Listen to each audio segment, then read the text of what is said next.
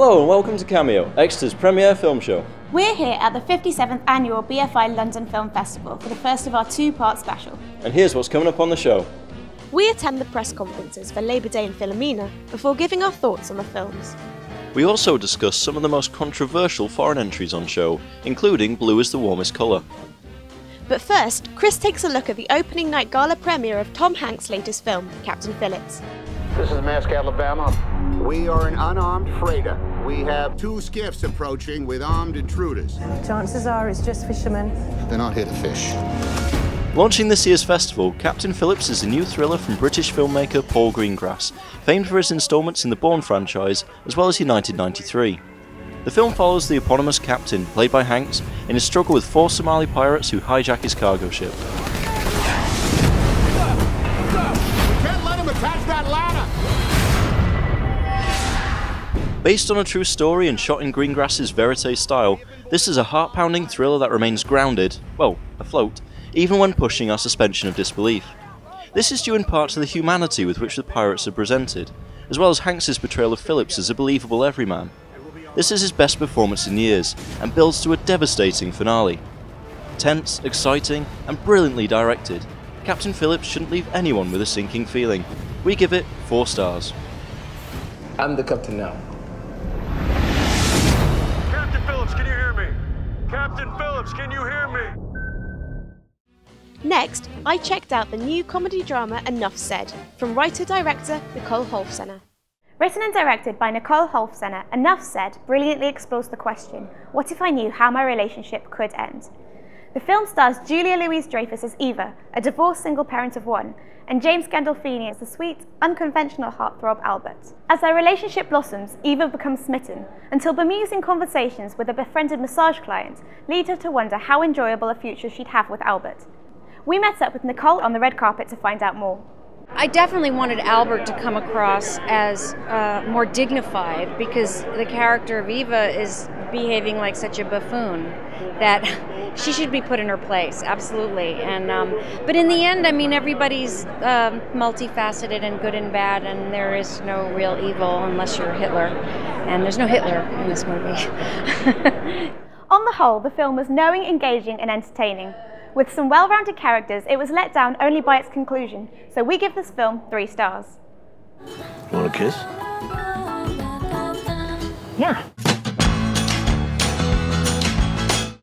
A midlife crisis and a heartbreaking story of loss are the subject of the new film by Stephen Frears, director of The Queen. Philomena is based on the true story of Philomena Lee, an elderly Irish Catholic who reveals a secret from her past to struggling journalist Martin Sixsmith. Together they embark on a quest to find Philomena's son, learning as much about themselves as they do about him. We went along to the film's press conference to find out what the stars had to say on this incredible story. I always liked the double-sided thing that on top of this tragic story was what I kept calling a romantic comedy. But it just always seemed very, very interesting and very moving and very funny. Good God, what more do people want? I think because I'm Irish and because I was raised a Catholic, I felt like I had some license to talk about it and avoid the cliches. What is so extraordinary is how these two people come through something like that. How both of them do it, in actual fact. I would like to think that in those circumstances I would have behaved like that, but I know that I wouldn't have done. That is what the film is about. It's the power of forgiveness of somebody. Philomena is a moving and enjoyable film, with Frears' direction simple and understated, ensuring that the focus stays on the characters. Judi Dench and Steve Coogan give strong performances, but it's ultimately the film's script which proves the real star. Authored by Coogan and Jeff Pope, it deals with themes including faith, family and identity, with sincerity as well as humour. However, in the end the film feels televisual, lacking the directorial finesse to raise it to the heights of other cinematic dramas. We give the film 3 stars. Almost 400 films were shown at this year's London Film Festival, meaning there's something for everyone, from major Hollywood releases to indie flicks in all conceivable genres. We checked out 2 very different thrillers in the form of Night Moves and Parkland. The former stars Jesse Eisenberg and Elle Fanning in the latest film from director Kelly Reichardt. Night Moves follows a trio of environmentalists who plan to blow up a dam. Despite a strong cast and beautiful cinematography, the second half of the story disappoints. We give it 3 stars. Early lunch today. I want everybody downstairs to see the president. Now they've turned on to Elm Street. There he is!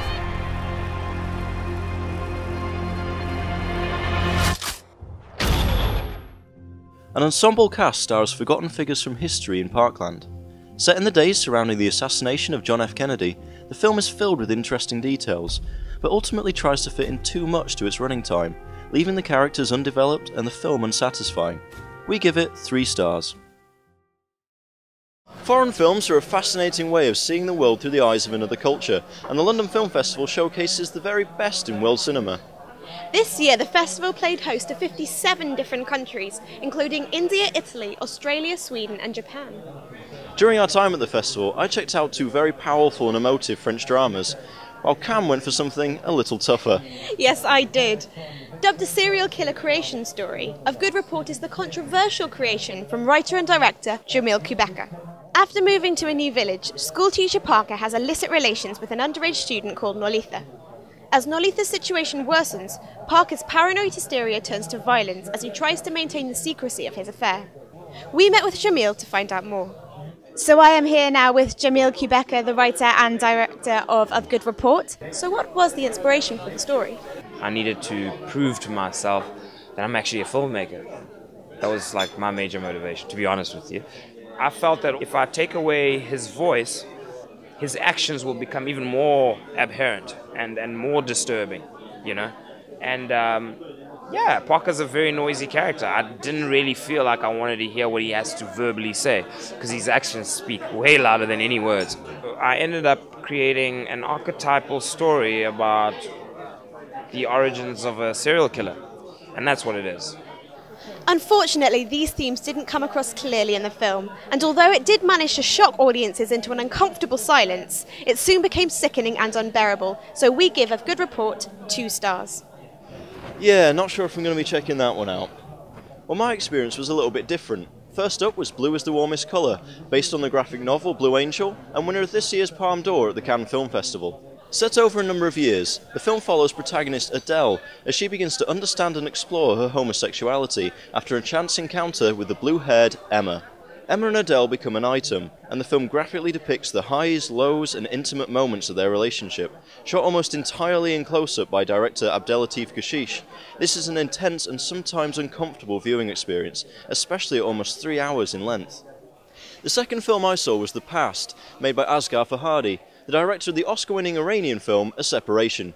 The film stars Berenice Bejo as a woman finalising her divorce in order to marry her new lover. The narrative deftly moves between her fiancé and former husband, and how the changing relationships affect their children. With a superb script and near flawless performances from the entire cast, this is a mesmeric yet melancholy drama that I've given 4 stars, while Blue is the Warmest Colour gets 3. One of the most anticipated films of this year's festival was Labour Day, the new film by Jason Reitman. We went to Leicester Square to check out the film, as well as see Josh Brolin and a heavily pregnant Kate Winslet walk the red carpet for the gala premiere. Currently touring the film festival circuit, Labour Day is the latest film from Jason Reitman, director of Up in the Air and Juno.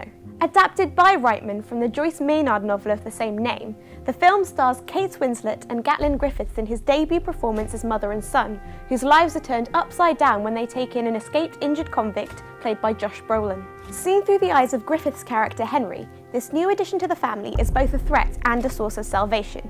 He may be a criminal, but he's the father that Henry always wanted, and he aids his mother through her depression. At the film's press conference, here's what the stars and director had to say about the film. I started reading the book, it started coming to life in my head, and by the end I'd fallen in love with the story and wanted to make it, but I was really scared because it was different from anything I'd ever done. For whatever reason, and that is I think how Joyce wrote it, she does find herself trusting in the most unlikely of men, and realises I think very quickly, Sorry. you'll have the turn in a minute. I'm sorry. You have somebody who's been imprisoned for 19 years, who's just escaped from prison, and then you put him together with a woman who's been imprisoned, emotionally imprisoned, for as long as she has. And, you know, people say, oh, how unlikely this is. I've heard it a couple of times. It's not very likely that this would happen. And then you go in to go, you know, watch Jurassic Park, and you go, but this would?